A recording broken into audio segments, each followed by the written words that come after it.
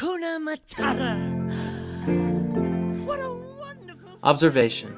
We spent quite some time staring at empty cans and thinking of ways to pick it up.